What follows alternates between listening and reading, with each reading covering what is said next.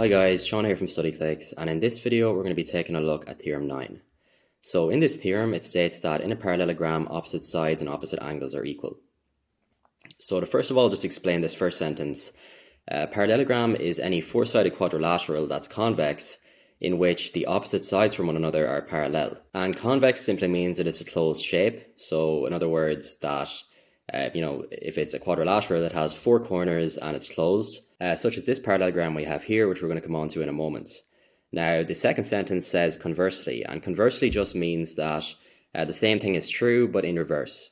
So it's basically dealing with the reverse implication. And the reverse in this case is that if opposite sides and opposite angles of a convex quadrilateral are equal, then it is a parallelogram. So in other words, if you know that you have a four-sided shape where the opposite angles are equal and the opposite sides are equal, then you know that the opposite sides are in fact parallel and it's a parallelogram. But in general, I think it's easiest to remember these kind of things if we just go straight into an example. So this is an example of a parallelogram, meaning that the opposite sides are parallel, so I'm just going to draw arrows to indicate that. And first of all, we're just going to deal with the opposite sides. So the opposite sides in this parallelogram are equal, meaning that because the top side is 10 centimeters long, so is the bottom side. And because the left side is 5 centimeters long, the right side is also 5 centimeters long. And that concludes it for dealing with our opposite sides. Now for the opposite angles, we actually only have one angle here, which is this one on the bottom left, which is 115 degrees. But based on this bottom left angle, we can work out all the other angles in the parallelogram. And this is because the total number of degrees in any parallelogram is always 360. And we're just going to start this off by dealing with the opposite angle from this angle, which is this angle up here in the top right. And because the one in the bottom left is 115 degrees, this angle up here is also 115 degrees.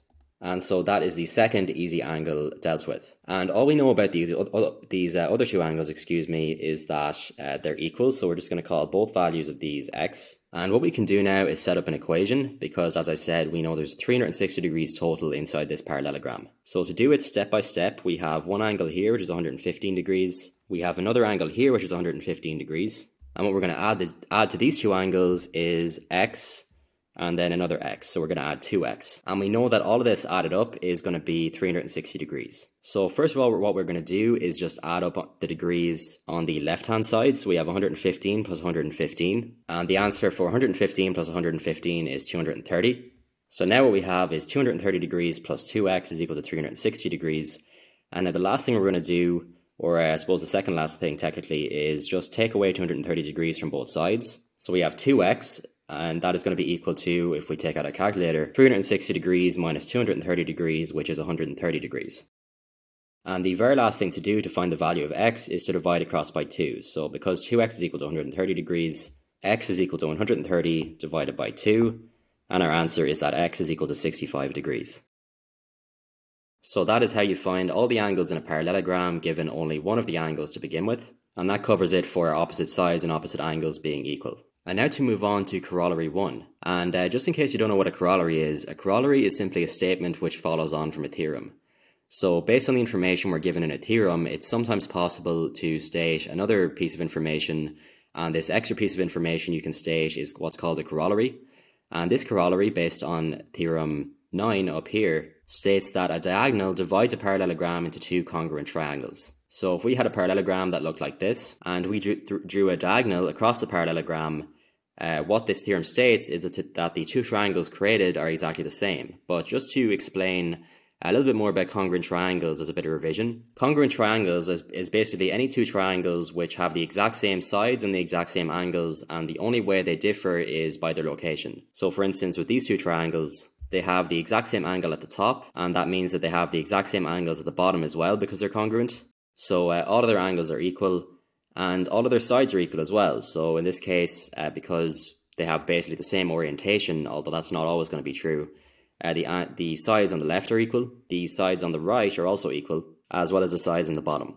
So I'm just drawing dashes through each of the sides there to indicate that the sides with one dash are equal, the sides with two dashes are equal, and so on. And that is it for a recap on congruent triangles. Basically, congruent triangles are the exact same.